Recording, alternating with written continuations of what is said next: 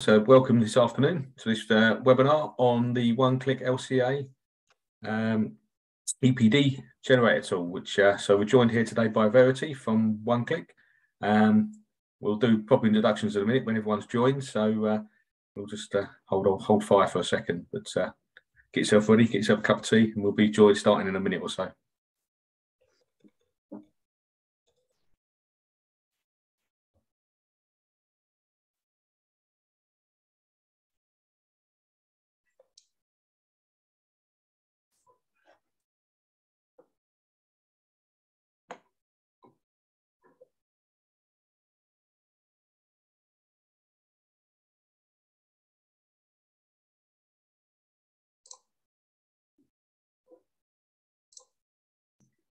Do you have any slides to share, Charlie, or shall I start sharing mine now, just for the intro? Oh, so yeah, you can start sharing yours, Verity, if you want.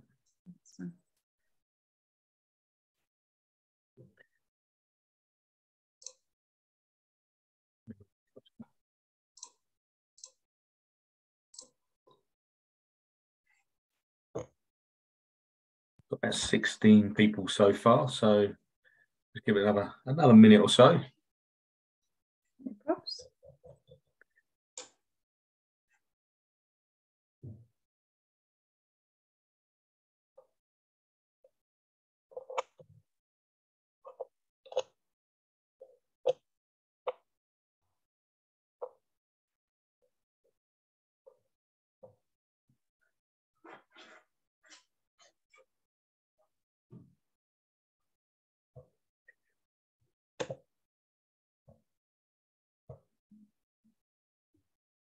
Well, we haven't had any new people join in the last minute or so, so I'll start doing a few introductions anyway. So hello again. My name's Charlie Law. I'm Sustainability Director at Timber Development UK. Welcome to this CPD on or webinar, lunchtime webinar on the One Click LCA EPD generator tool. I'm joined here today by Verity from One Click. She'll I'll no doubt introduce herself and give you a bit of background on the tool in a second. But really just wanted to sort of introduce why we're looking at this system. So we are in a situation where climate change is very much the big topic at the moment. You may have seen that we launched our net zero roadmap in January. So and obviously one of the parts of that is very much around measuring your own carbon emissions and making sure you know what your scope 1 and 2 emissions are. But going forward, a lot of your customers will be asking for what you call environmental product declaration or EPD data for the embodied carbon within your product, so that they can work out what the embodied carbon is for their buildings. We are getting a number of requests for this information already from some of the big associations. So people like iStruct and IIBA are starting to ask for this sort of information already.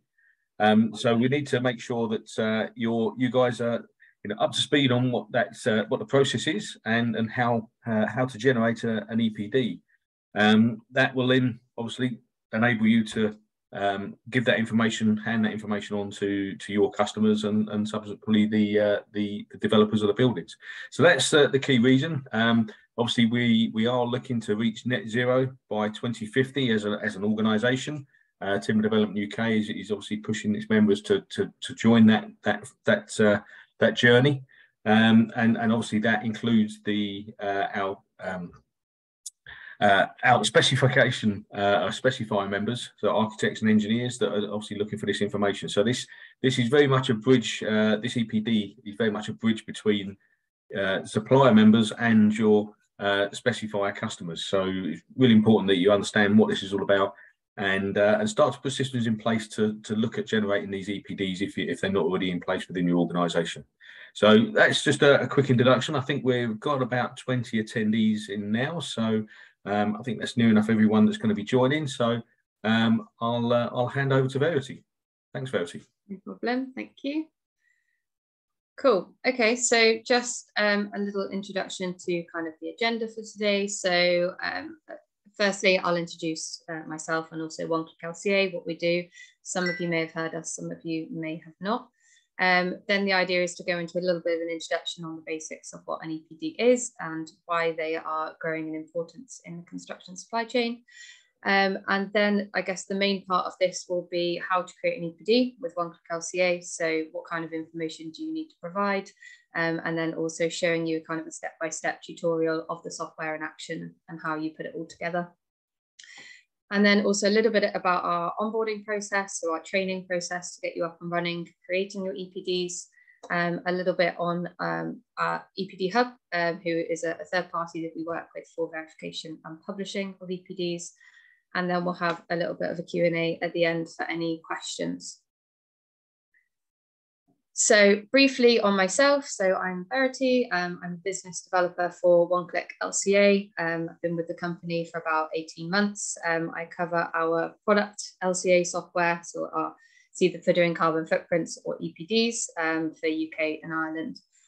Before One Click, I worked for an offsite timber frame manufacturer, helping to develop their sustainable construction systems and also look at making their manufacturing processes a little bit more efficient.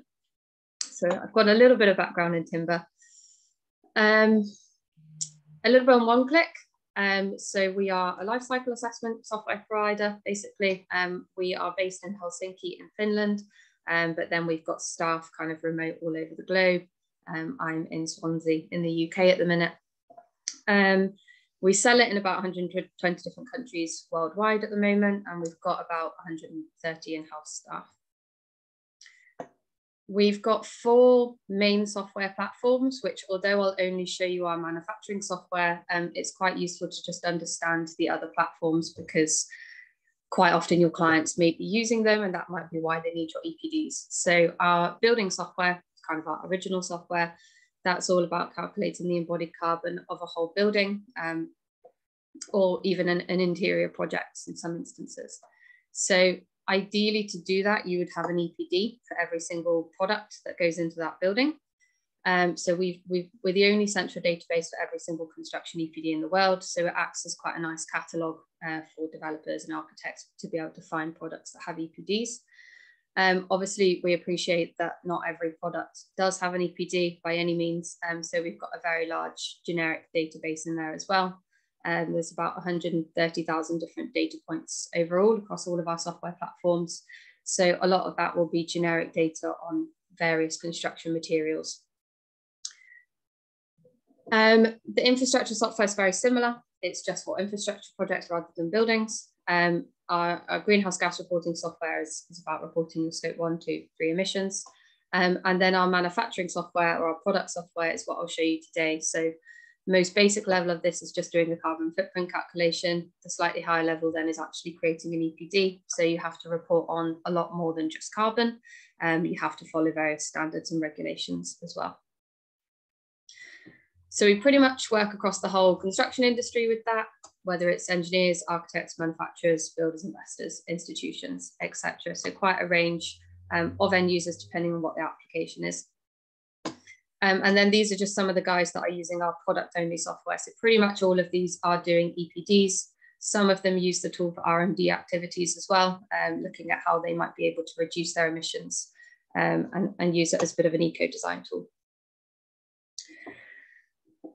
So in terms of EPDs, I don't know how much all of you know. Some of you might be experts, some of you might know nothing. So I'm going to start as if you know not too much, and hopefully I won't bore you if you do. But an EPD is basically an environmental product declaration, and it's a document which transparently communicates the environmental performance or impact of a product over its lifetime. So they are based on standards and they do have to be third-party verified as well. In terms of why they're important, I'm not going to go into too much detail here because we're all pretty aware of the net zero goals and what global warming is, but just to give you an understanding of why it is so important in the construction industry. So obviously construction globally is responsible for around 40% of our global emissions. 28% of that comes from operational emissions and about 11% comes from materials in construction. It's also responsible for about half of our global resource consumption. So pretty significant, and that's why it's an area that is a heavy focus. Don't know why I've just, my slides have, I think my mouse has died. That's not ideal. No, okay. There we are. It's better. So within the next kind of, well, 20, 30 years, by 2060, is expected that our global building stock will double. So cities are going to grow by about 230 billion meters squared, which is going to result in about 100 to 200 gigatons of embodied carbon. That is the equivalent of basically building another New York City every 34 days until 2060, or it's equal to approximately 3 years of global energy carbon emissions. It's useful to understand, I guess, how those emissions look in terms of a building. So this diagram here basically shows the emissions over the lifetime of a building. So you can see the start here is what we often call the carbon burp. This is all of the upfront emissions that are produced from the initial build of that building. So all of the materials that are going into that building, the transportation, and also the construction. Then you can see steadily over the lifetime of the building, it's releasing carbon in terms of operational energy. And there are various little bits of embodied carbon in terms of replacement as well. And then obviously you have your end of life. Oh, there we are. Obviously, the last diagram didn't take into account operational energy and grid decarbonisation. So as the grid decarbonises, obviously operational energy is going to reduce, and therefore embodied carbon is going to become a much more significant part of our global emissions. So that's why EPDs are basically so important. They are seen as the way that you can measure those materials, measure those emissions, and reduce them as well. So in terms of policy, regulation, guidance, there is already quite a bit out there. The World Green Building Council released their guidance on bringing embodied carbon up front. Obviously, it is planned that we will be net zero by 2050 in terms of operational and embodied carbon. By 2030, there should be about 40% less embodied carbon in our buildings. So as Peter Drucker once famously said, you cannot manage what you can't measure. So that's effectively what EPDs are. They are basically reliable carbon building blocks in order to help make up a whole building life cycle assessment. Life cycle assessments are becoming increasingly important. They're not yet mandated in the UK, apart from with the Greater London Plan. So in London, you do have to do whole life carbon assessments on significant new builds. And there are a lot of other schemes that are now mandating them as well. So to do them, ideally, you want to be using an EPD because it's the most accurate way to do it. Otherwise, you'll be using some kind of generic data, which is generally a little bit overcompensated. They're also useful in a number of other ways to your clients. So for instance, if they're doing BREEAM or LEED assessments or other global sustainability compliance assessments, they get credits for using products that have EPDs. So it does help them to achieve those higher standards. And also just to stay relevant in the market. So obviously the market is going green. There is a much larger focus on sustainability now. So EPDs allow people to be able to compare products and choose more sustainably. Why are they reliable? They're reliable generally because they are based on standards. So EPDs follow a number of standards. So they're based on life cycle assessment calculation standards. So the ISO 14040 and also 14044. And then the main kind of EPD for construction product standards in Europe is the 15804. So all of our software is templated to those standards. The idea is if you fill it all out, it's going to create a compliant report at the end. In terms of creating your EPD, you have to cover a range of information. An EPD basically looks at the entire life cycle of your product. So the mandatory steps you have to cover your A1 to A3 stages. So extraction of your raw materials, transport to your manufacturing site, and also your manufacturing energy.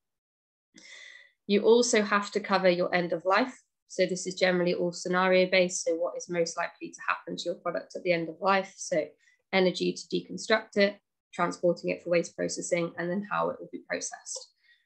You can also cover your construction and use phases. These are not mandatory as far as EPD standards are concerned, but depending on what your product is, they may or may not be applicable. Effectively, the construction phase is transporting to a construction site, so an average distance to do that, and then any energy or materials used to install your product.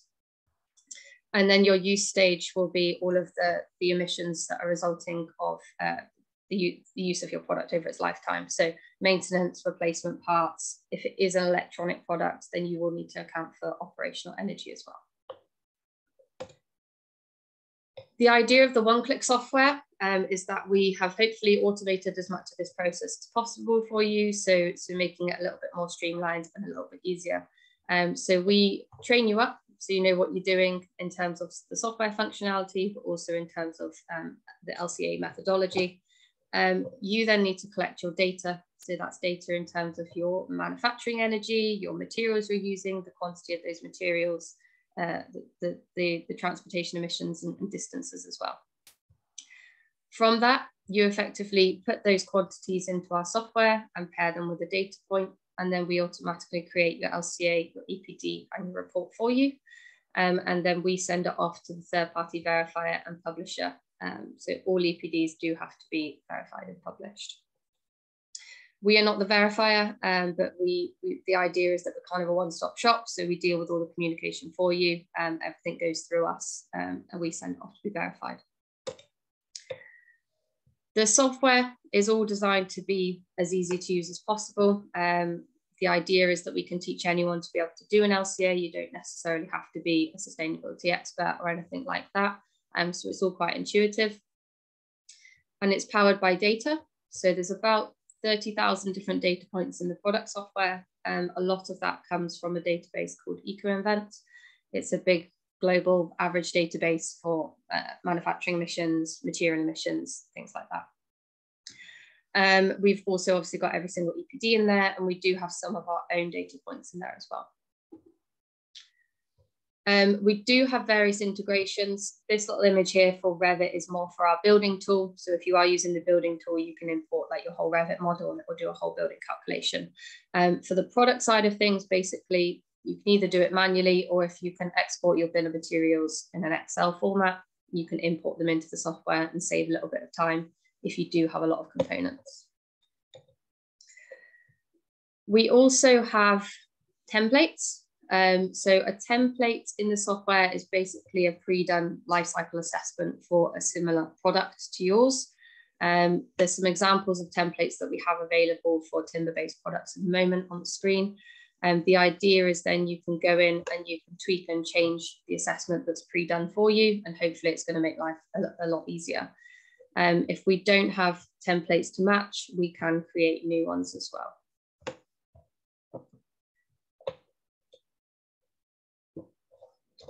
Okay, I'll actually show you the software now, so I'll stop sharing my screen and I'll share a different screen.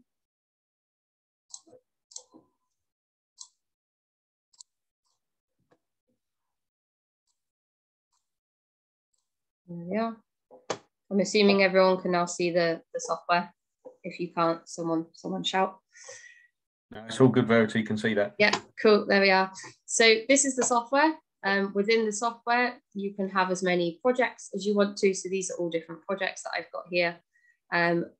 We're going to do an example of wood fiber installation today. Obviously, I appreciate that you all produce very different products, but the concept is exactly the same, no matter what your product is.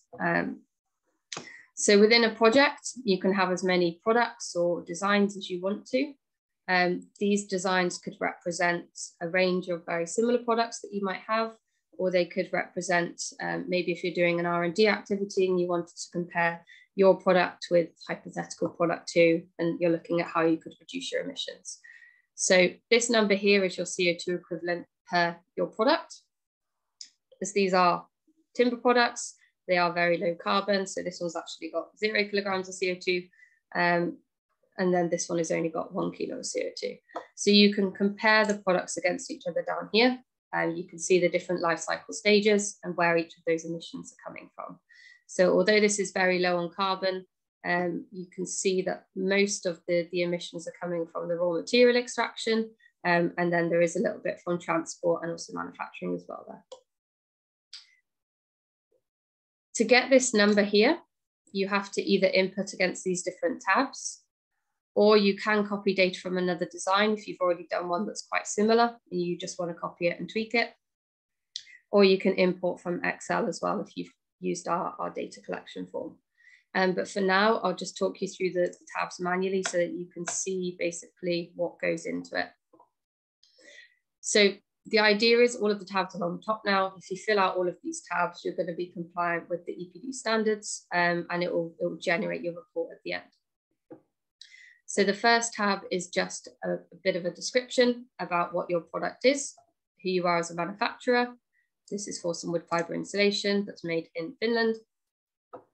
And then also a really basic raw material composition here. This is just because of the EPD standards, you have to show some kind of material on the front, but it's done in a lot more detail in your materials tab. But your materials are obviously confidential, so they're not shown here. And then also any biogenic carbon. So most of you will have biogenic carbon in your products because you're all using timber. So we've got ways of helping you calculate that, but that's declared here, whether that's in your product or whether it's in your packaging as well. I'll have a drink of water. The next tab then is your declared unit. So this is just the unit your EPD or your assessment is for. So this is for a metre squared of wood fibre insulation of a particular U value. It could be for a metres cubed of timber. It could be for a metre squared of sheet material. It could even be for a litre of paint. It really does depend what the product is and what the most suitable declared unit is for your clients to use. You then also include a mass of that unit, and you can include a service life here as well if you have one.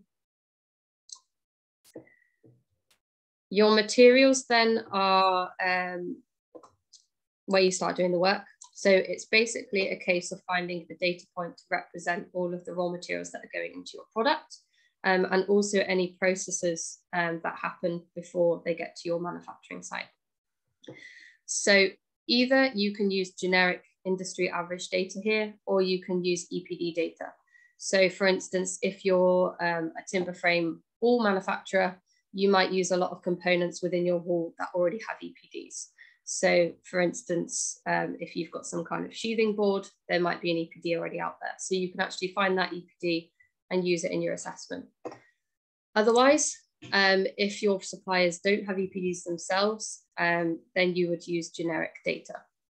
So for example, this wood fiber product has got a construction of data points here. So a number of data points making up the wood fiber, but you can see that they've got a data point here to represent some wood chips. And then they've got also some recycled wood chips as well, some sawdust and some pulpwood. So all of these are individual data points. If you click on a question mark here, it brings up a data card. So it tells you where this data point comes from. So it's come from the EcoInvent database. It also gives you a description of exactly what this data point includes, just so you can check that it is applicable to what you're buying in. And then also it gives an environmental profile as well of that data point. So I'll just show you an example, like if you search for spruce, for example, here, you could search for a manufacturer, you could search for a product, you can search for kind of all kinds of things. Under forestry and logging, for example, there are data points to represent different types of kind of forest management or forest, what's it called? Basically logging and growing the trees. So again, if you click on those data points, you can have a look at them in a bit more detail, but you can see there's global data points, so they're global averages, and there's also country-based data points as well.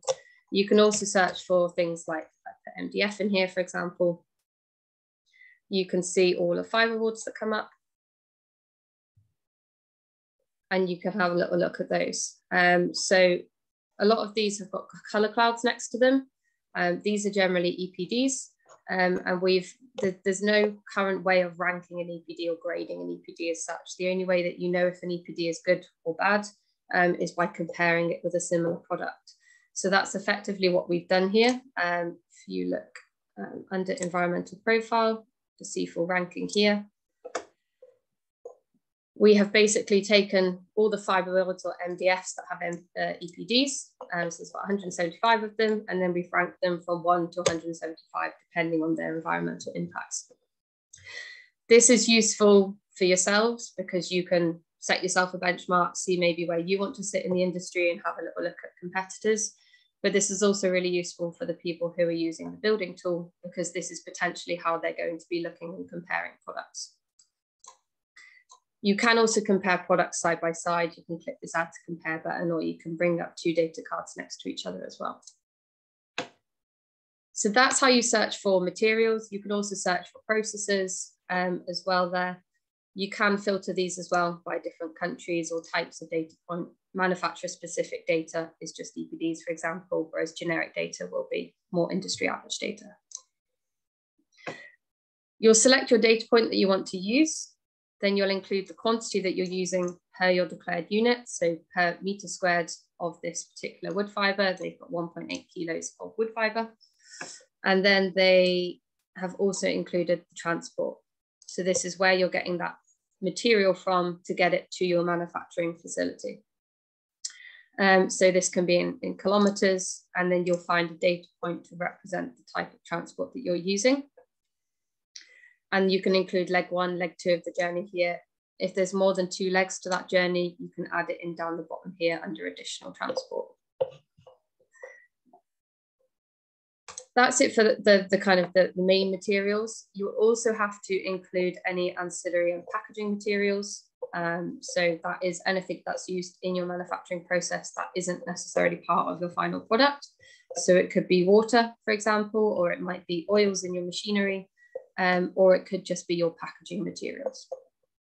It's exactly the same concept. So finding a data point, including your quantity and also your transport. Additional transport down here then. So any further legs to the journeys up here, or even if you're just moving maybe from one factory to another, then you can include that here. Your next tab is your manufacturing tab, which hopefully won't take too long to load. There we are. So this is all of the energy that you're using in your factory in order to produce one of your declared units. So you have to take this as an average of a year's worth of data. So generally you can't produce a full EPD unless you've been producing your product for a year. There are things called design phase EPDs, which you can do, but they only last for 18 months and then they have to be updated. So you'll look at your energy mix that you're using, whether that's grid-based UK energy or if it's some kind of renewable energy. And you'll include the quantity that you're using per your declared unit. So can sometimes take a little bit of creative maths to work this out. And some companies meter their production lines, others don't. So it could be a case of looking at your annual energy bill and dividing it by the quantity of products you're producing a year. You'll also include manufacturing waste and wastewater as well, and also any process direct emissions. I will briefly go into the construction and use phase as well. They're not mandatory, but a lot of companies will want them covered. So construction would be average distance that you might transport to a building site or to an end user. And then installing into the building. So how much of your product might you lose during installation, if any? And then also any energy you might use to install it, whether that's in cranes, machinery, hand tools, and also any materials. So they've got diesel here, for example, and then they've included 2% waste of wood fiber they think they might lose.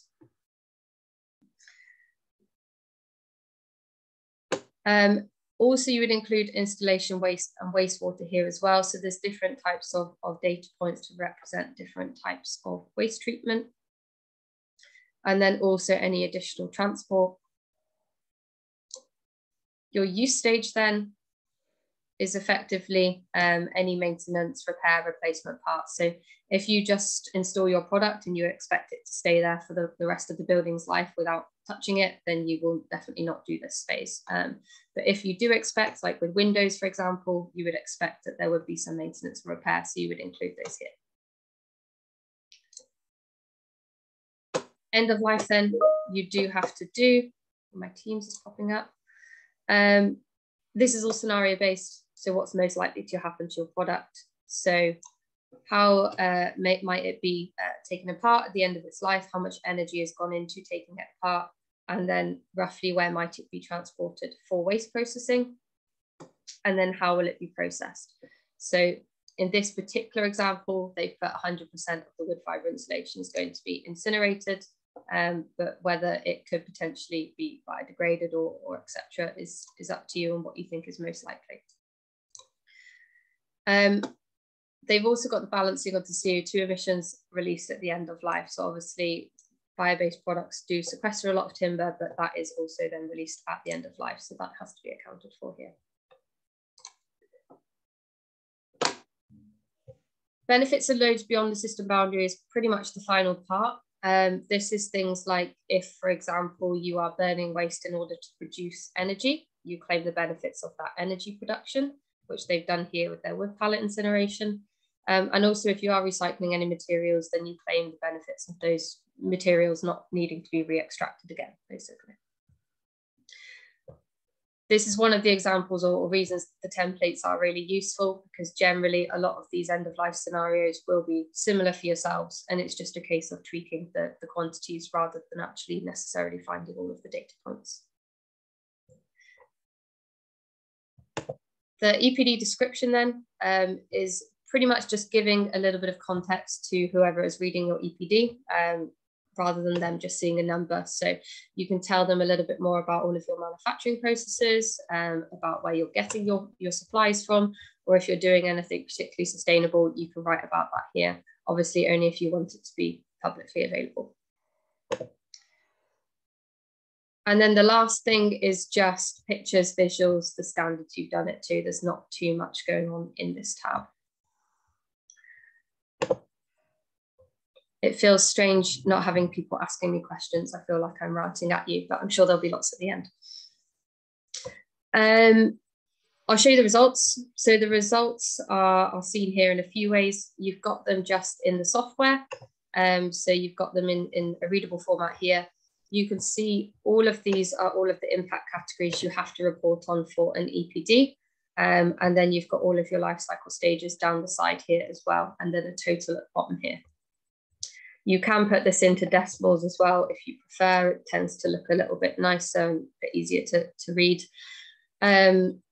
Most people are interested in your global warming potential for your A1 to A3 stages. So that's kind of the most commonly referred to number. We do also include the old standards. So the EN 1584 plus A2 standard came into play in, I think it was July last year. So this plus A1 standard, EPDs last for 5 years. So there's a lot of EPDs out there still to the plus A1 standard. So we include these results as well, just so you can compare directly with those. And then depending on which license level that is taken, we have various other results. So the American market tends to do things a little bit differently. So they have slightly different results for their Tracy standard. Similarly with the French and the Dutch market, they have slightly different results. So we provide those there as well. And you can also see things like use of natural resources, end of life waste, things like that. And then there's various charts and graphs here at the bottom. Also, if you wanted to visualize the results or use them for any marketing information as well. Then most people want to see this. Obviously, you can download it in a few ways. You can download it as a Excel document. Most people want to see it as the Word document. It takes about a minute to download. So I pre-downloaded it before the meeting so that we don't all have to sit here in silence for a minute. But this is effectively what it will generate. So it will take all of the information you put into the software, pop it into this report. It's got a data summary on the front. This is kind of the key information that most people want to see on your EPD. So it saves them trawling through the whole thing. You've then got all of the standards that you've covered, your product description, your raw material composition there, just basically, and then also the scope you've covered, so whether you've done those use stages or end of life stages or not. And then also all of that additional information that you put in. You can also put in your own process flow diagram in if you want to. And then at the bottom here is all of your results. So this is quite a typical EPD results table if you have looked at any EPDs before. This is then, you can obviously tweak and change this in terms of your logos and a little bit of kind of how it looks, but you can't change any of the data. This is then sent off to be published. So we work with a couple of publishers, but our main one is EPD Hub. So you can actually submit this to EPD Hub straight from the software here, but you would also kind of notify our team that it's being sent off. The last little thing that's quite useful to see in the software is this create PDF button. This just creates a quick one-page carbon footprint document. It's completely self-declared, but they can be quite useful if you do want something that's a little bit easier to read and you just want to look at carbon, or maybe your client wants a bespoke calculation and it's not worth doing an EPD, you can produce these quite quickly. I think that's pretty much it on the software background. If I go into here.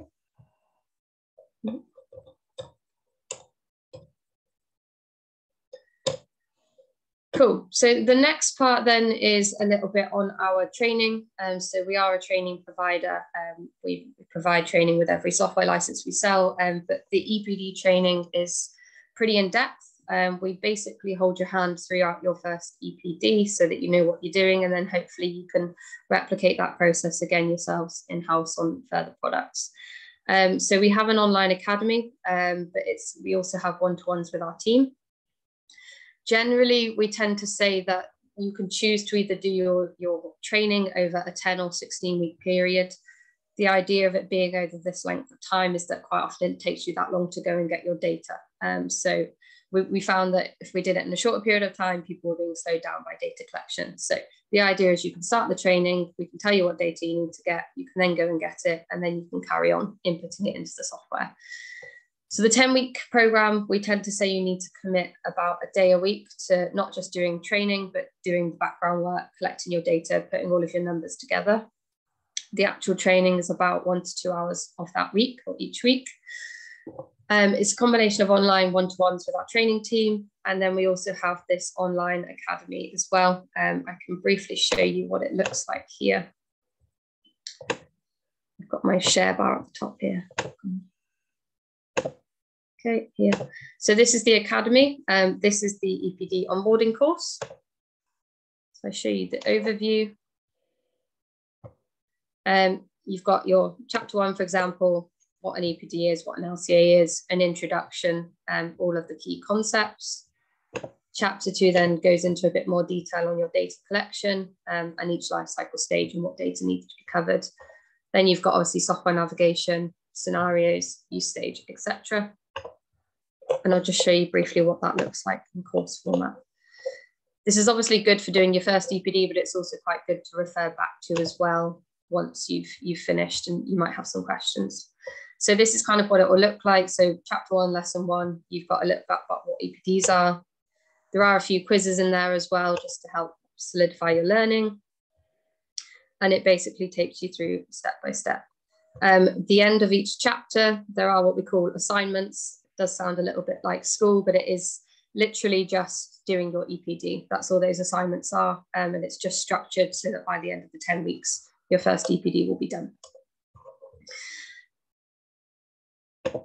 Get back into here. Cool. So scroll back. So the last or almost last thing is just a bit about verification and publishing.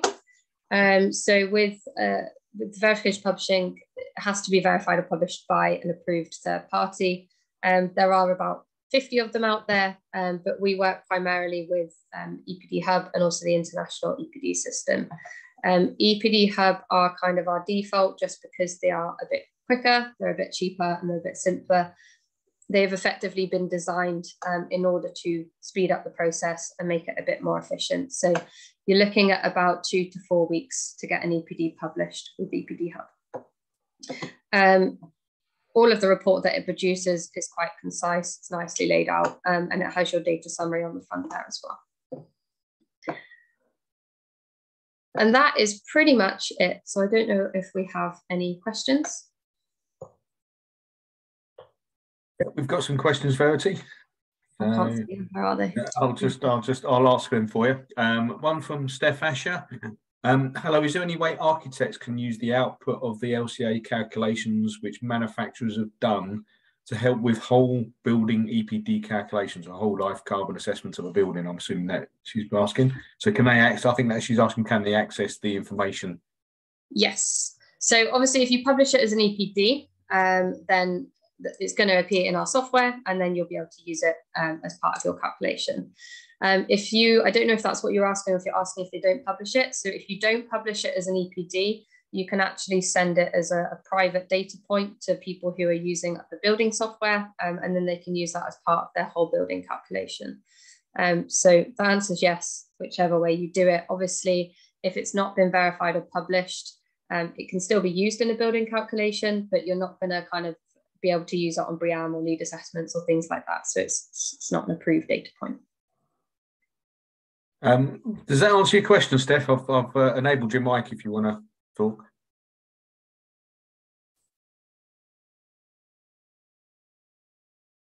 Shy. Can't hear anyone. Okay, no worries. Yeah, we've got quite a quiet audience. Hello. Oh, Steph, yeah, we can hear you.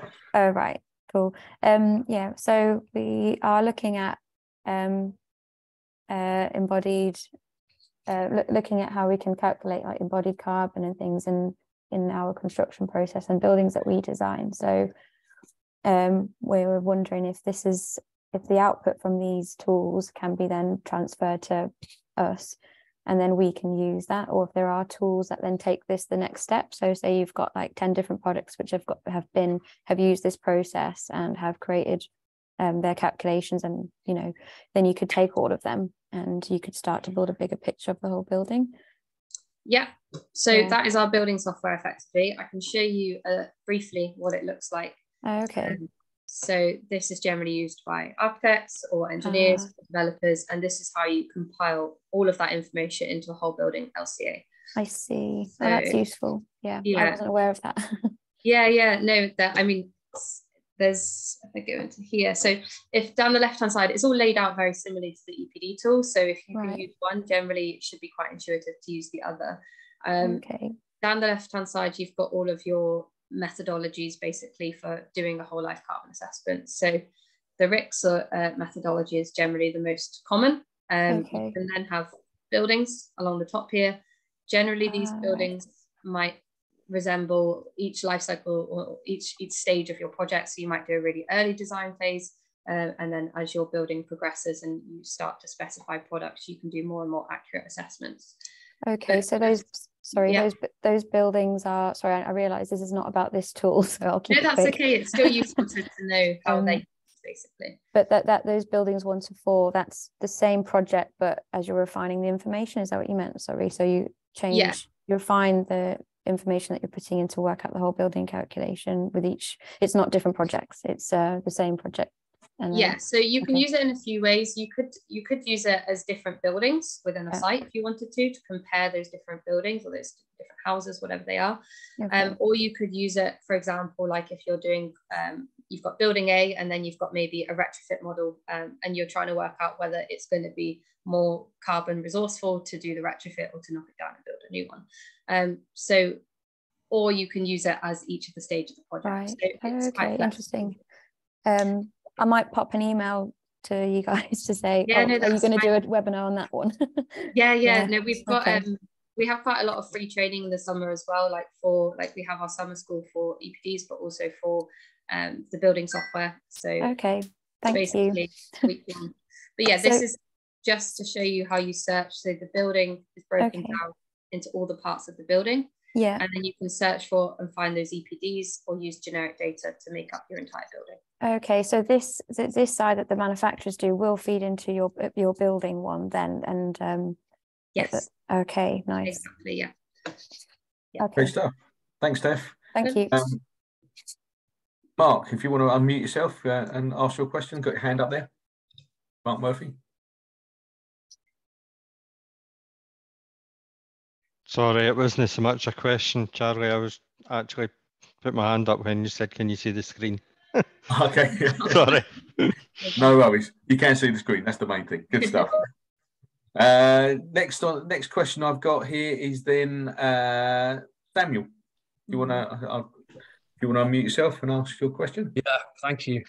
Thanks, Verity. That was good. I was just wondering on the part about the results, and I don't know whether, so it's kind of a two-part question, is because you had the ones produced for Tracy Innes, the Dutch one, and are they actually producing completely different EPDs? And then my second part of the question is, does it make a difference what input data you use? Because I know with the for the building LCA tool, you can't really do a Tracy project with CML data. So if you're doing something in the European realm.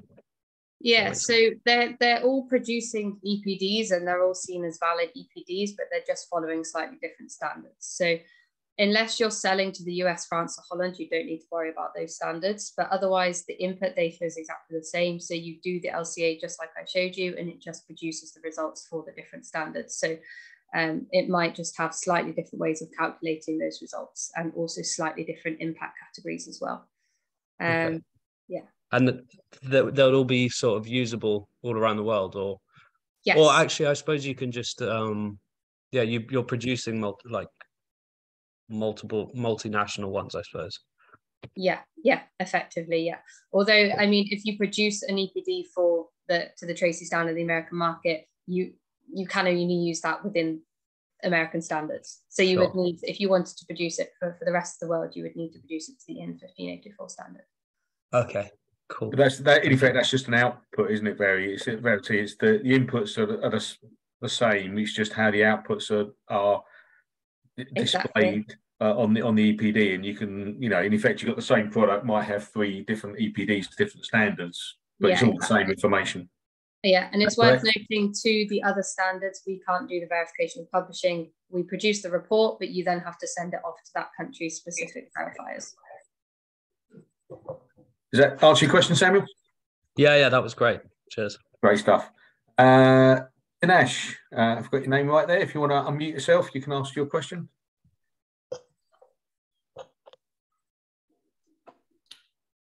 I've got a question. Sorry. Hi. Can you all hear me? Yeah, can hear you. Go ahead. Yes, yeah. So I know I've jumped in on a timber training on EPDs, but I'm actually a PhD student, and I've connected with Verity before, and nice to see you, Verity, and good presentation, by the way. I wanted to find out, like, my interest really is in MEP products and creating these EPDs, because I've just been finding out that, with the research that I've been doing, that there aren't any EPDs in existence for the products that I want. And I'm very interested in, working and understanding the processes with One Click. So does this work for MEP products? Is this the same process, like the same way you're describing this for timber products? Yeah, it's literally exactly the same.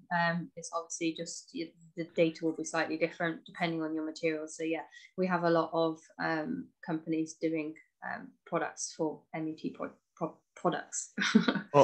All right. Okay, great. And what's the issue surrounding licensing? Like, as a student, I've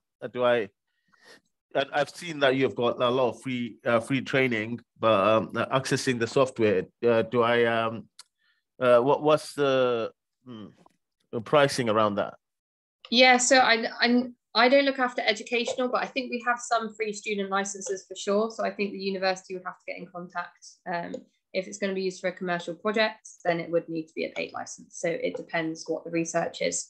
But I can definitely put you in touch with our guy who covers all of the educational markets. But generally, it's an annual subscription. Within that subscription, you can do as many LCAs as you want to. But the idea is when you then want to verify and publish that into an EPD, you pay a verification and publishing fee. Okay, great. And your commercial licenses, even how much do they cost? Like the annual license? Yeah, they start at around £4,000 a year, and they go up to about 9,500 for the year, depending on which level you go for and whether they're a named user or a floating license. I guess one of the things that Timber Development UK are looking to do is to create a license pool that their members can then use in order to lower those costs, particularly for companies that only might want to do a couple of EPDs, for example. All right, okay, so I'll go into that in a second, no worries. I'll have to use the educational front because the university has to get in contact with yourselves, yeah? Yes, yeah. Okay, thank you. No problem. Okay, thank you, Tanesh. The questions from me, Verity, while I was going through that. The end of life day today, you sort of went over that. Obviously, a lot of EPDs we see have a number of different end of life scenarios. With sort of 100%, so then someone who's doing the building assessment can pick which end of life scenario they think is most suitable for their particular building. For example, if they're designing it for circularity and reuse, they can pick the reuse element. Is that possible within the One Click software to do various scenarios at 100%? Yeah, so in the building side or in the EPD side? An EPD side. So in the EPD side, obviously, your EPD is a published document, so you would need to decide on what your scenario would be for that EPD. You couldn't have different scenarios. I've seen EPDs with different scenarios, with like 100% scenarios. So they'd have one for reuse, one for energy recovery, one for recycling, and one for landfill generally. Yeah. Okay, well, I wasn't aware of that. I can pass the question on to our EPD team. Yeah, because if we can do that, that then gives obviously then it's up to the building assessor to decide what happens with their product at the end of life. If there was obviously a defined end of life route, then for the product, obviously we can include that if it's returned for reuse and that's defined within the product. So we can obviously include that as an end of life, the end of life route. But where that's fairly open within a building materials option, one to look at, if you want to have a look at it, I can send it over to you. That would be useful. Obviously in the building it's sawn timber. It's the sawn timber for Stora Enso. I'll send that over to you and you see how they've done it. It'd be good if we could do that for timber. So in your tool, if there's different options. On the only other thing I was thinking about, because I didn't quite catch it when you were going through the tool, and I don't know if it did it. You put the biogenic carbon content in at the front end. Does that automatically then add that in to A1 and remove it at A4, C3 or 4 at the end when you do that, when you put that biogenic carbon in at the beginning? Yeah, so it's not automatic, so it does need to be added in manually by yourselves, but yeah, it will then go into the end of life at the end. Okay, so if you add it in at A1, it will come out at C. Yeah. And there is a mass balance part of the results, so it just ensures that everything that's going in is also coming out at the end as well, so you can just check that it all balances out. Okay. Lovely. Okay, we've got 5 minutes. If there's any other questions from anyone, if not, I'll just explain what we're looking to do at TDUK. So I haven't seen any more hands go up, so I'll explain that. And if there's any questions on that, obviously put your hand up and we can explain. So Verity mentioned there that we're looking to have buy a license that all of our members can use. It's something we're looking into. There will be a news item coming out over the next couple of days to explain this. So we thought we'd do this course first and then send out the news item so you had a chance to see the software, see if it's something you'd like to use before we sort of asked you the questions. So you'll see a news item which explains about, obviously, a little bit about the software, but also the license that we're looking to do. So the idea will be that we will issue or allow you to use a license for probably a 4-month period is what we're looking at the moment. So it'd be a 4-month period, and you'd be charged a certain amount per month for using that software. We haven't decided what that figure is yet, because that will depend on obviously take up and demand from you guys, because obviously we're going to be paying for the software, and we want to try and make sure we get most of that back. Obviously we're trying to make sure that you guys get a good deal, because as Verity was saying, if you buy the license yourself, an annual license, that's going to be around £4,400, I think was the quote you gave us, Verity, for an individual license. Although you will get a 10% discount off of that for the first year, I think, unless they sign up for a longer period, wasn't it? If I remember rightly. Yeah. So you do get a small discount off of that, so it brings it down to around £4,000, but for the first year. But what we'll be able to do is probably do it a lot cheaper than that. We're looking for the 4-month period, probably charging you maybe around £1,000, maybe a little bit more. Depends on the demand, obviously. So that's what we're looking to do. So you'll see an email come out over the next couple of days. So if you see that, and what there will be a link to a form there, basically, excuse me, an expression of interest form. That's basically saying that yes, you're interested in using this software, and that will then come back to us, and we can then see how many of you are interested in it. And if we get enough demand for this tool, then we will buy that. We will buy that license and go forward with that option. So it's just to give you an idea of what happened. Obviously, the verification costs will be separate. That's a cost that you will have to bear, and that for simple timber products. When I was looking through the costings, it was around £2,000, I think, for the verification costs, if I remember rightly. So basically under this tool, and then obviously there's then training costs on top. We will be getting we also give you a 50% discount on the training. So Verity's giving us a 50% discount on any training that's required. So where that would usually cost £1,600 for that 10-week or 16-week course, depending on how you want to do it, that will only cost you £800, and that's per organisation, isn't it, Verity? If I remember rightly, rather than an individual. So you can have as many people on that course as you want. Yeah. But that's bespoke for your organisation. And it's a one-off fee of £800. So very reasonable if you want 2 or 3 people to go on that course to learn how to do the EPDs. It's a very reasonable cost there, I think, especially for a 10-week course. I think that's really good. So that's what we're looking to do. If anyone's got any questions on that, we've got a couple of minutes. If anyone's got any questions on that, if not, keep an eye out for that email, and yes, please come back to us if you're interested. We're not asking you to sign up at that point, but we just really want to know how many people are interested, so we can gauge where we are. Okay. So any questions? Any last minute questions for myself or Verity before we sign off? We're nearly at 2 o'clock. We've just got one that's just come in from John Smith. If you want to unmute yourself. Hello. Oh, John. Hi. Oh, hi. Thank you, and hi, Verity. Thanks for that. Very informative. One quick question in terms of completed EPDs. We as terms of a build system.